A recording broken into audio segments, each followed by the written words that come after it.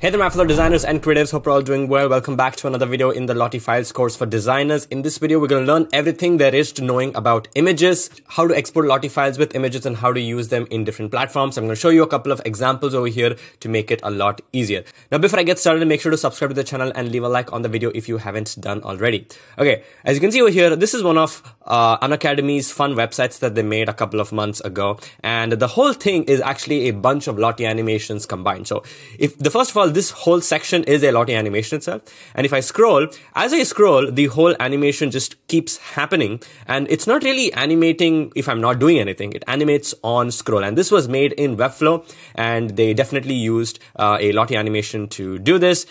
Example, as you can see, each of these sections are different Lottie animations, right? So this is one of the styles or the effects that you can sort of have on your website if you're using Lottie animations. And to quickly give you an example, if I go to inspect, you can see over here that they've used a Lottie animation, and then you can see that they've used this .json file that you see over here. So pretty much this entire thing is a Lottie animation, right? So that is one example. Now here is another example on Webflow's website where they have a combination of images and shape layers. So for example, you can see that all of these things are shape layers. You've got the cursor, which is a shape layer. You might have a couple of other things also as shape layers. Now here I am in the Lottie editor. I'm going to make a separate video on the Lottie editor, but basically what I've done is I've downloaded that JSON animation from Webflow's website, and I've imported that over here. And as you can see, these are all the layers that make this animation, and most of these are shape layers. But we also have, for example, this image strip.png. That's a image layer. Then we've got here as well some gradient. That's an image layer. You've got a couple of these images also, which are image layers. All right. So it's a combination of both. Now I'm not going to show you how to make these animations in Webflow or anything like that. There are separate tutorials on it on how to use these Lottie animations and create that effects. I'm going to leave a link down below in the description. But most importantly, in this video, I'm going to show you how to create the Lottie animation so that you can then import it into Webflow and other places. All right. So here I am in After Effects, and as you can see, this is the animation that we made. Actually, this was the animation that we made in the previous video. You can see we've got this super cool, techie, fun stroke reveal animation. And what I've done, I've gone ahead over here into another composition, and I've just taken that same animation and I have added a few effects, right? So I've gone ahead and rotated it, right? I've added some rotation, some 3D rotation, and 3D rotation, as you can see over here, is not really supported by Lottie, and I'm going to show you that with an example. I've also added this gradient ramp effect, as you can see over here. If I go to the effects section and I put this on, you can see there's a gradient ramp effect. So basically it's a little bit darker on the top and then it becomes white at the bottom, right? And this again is not supported by Lottie. Now I've already gone ahead and exported this as a Lottie animation. I'm going to show you, and I'm going to preview that and show you how it looks. All right, now I'm going to play this, and as you can see over here, on the left I have iOS. Oops, let me play that again. All right, let's pause. Okay, so on the left we have iOS. I don't know why can't I see the information. I'm going to turn this on. All right. Yeah, so this is the web player, and then I'm going to put on the iOS player. So the iOS player is on the left, and then the web player is on the right. And as you can see over here, that in the iOS player, the corners are not rounded. We don't have the ramp effect anywhere. And also the 3D animation is working only on the web player. As you can see, the 3D animation is only working on the web player and not on the iOS player, right? So if you're using this only for web, maybe it might work. But if you're using it for iOS apps or Android apps, there's a very good chance that 3D animations won't really work, right? So if you have an animation like this, right, and you want to export it as an image sequence in order to use it on Webflow or any other platforms like that, you can do it. So I'm going to show you what you need to do. So the first thing I'm going to do is export this animation. So what I'm going to do, I'm going to come here to the render queue, and I'm going to choose from high quality. I'm going to change that to PNG sequence, and make sure to turn on RGB plus alpha, because obviously we want an alpha channel, and then you want to go ahead and export it. Now I've already gone ahead and exported because obviously it takes time to export it. And once you do that, you can come here to the project settings, you can double click and you can import your animation. Just make sure that you select the first one, and then you turn on PNG sequence, check this on, and then that's going to go ahead and import this for you. And I've taken this, added it into a brand new composition, as you can see over here, and all of this are basically image sequences, right? Each of these are individual images.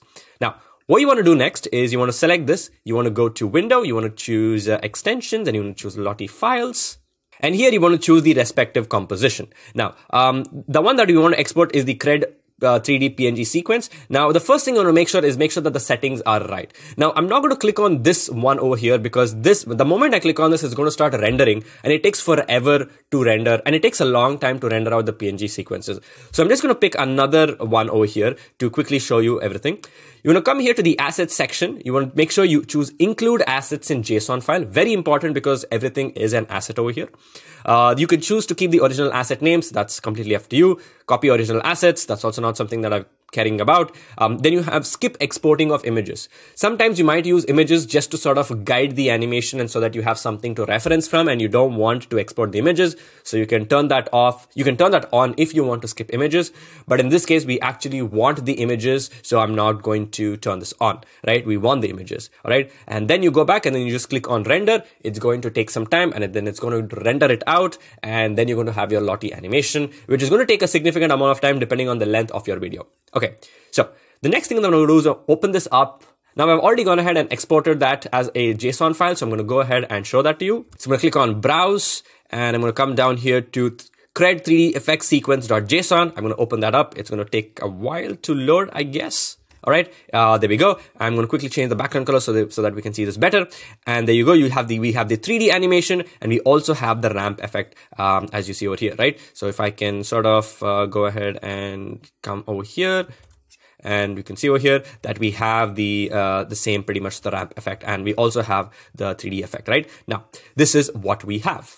All right, so here I am in Framer and I'm going to show you how to import these animations into Framer. You can also do this on Webflow, and obviously I'm going to leave a link down below in the description for you to check that out. But I'm going to make this in Framer now. So you can go to insert and you can choose Lottie and just add that as a Lottie animation over here. And I've actually taken it for the desktop and the phone breakpoint as well, just to show that how it looks. And I'm not going to go ahead and set this up carefully and scale it and make sure that it looks perfect. That's not the point of this video. But what I'm going to do is I'm going to come over here, and here we have two options. You can actually import the source file from the URL, or you can upload it over here. Now, I'm going to show you both. So first I'm going to upload it. So I'm going to choose file, and I'm going to come here to the LottieFiles section, and I'm going to choose cred 3 effects sequence.json. And as you can see, it says there's a maximum file size of 5 MB, right? Now, the file size of this is quite large. Obviously, it's an image sequence. You can still optimize it and reduce the file size. I'm going to show that in a separate video. But another option that we can try is just to get it from the source URL. So I'm going to go to my LottieFiles dashboard, import it over there, and then copy the link and paste it over here. So I've imported the image sequence here, as you can see over here, and I am going to come to info. Actually, where do we find that? I think it's in share. I think it's an embed over here. All right, so we're going to turn on enable asset link, and that's going to go ahead and get this asset link for us. I'm going to copy this, obviously stop this, and then come back to Framer. And then I'm going to come to the URL and then paste that link and then press enter. And now, as you can see, it's a JSON file. Okay, so now you can see the animation is happening and it looks amazing. Obviously, there are a couple of things that you can do. You can choose to loop this on if you want. You can change the direction. You can change the speed and a lot of these other settings. I'm not going to get into all of that. And if I go here and play this, you can see that the animation plays over here. This can be some sort of a loading animation, and it looks pretty solid if you ask me. And I can obviously go down to the mobile breakpoint as well, and you can see it works here as well. And I think that's pretty cool.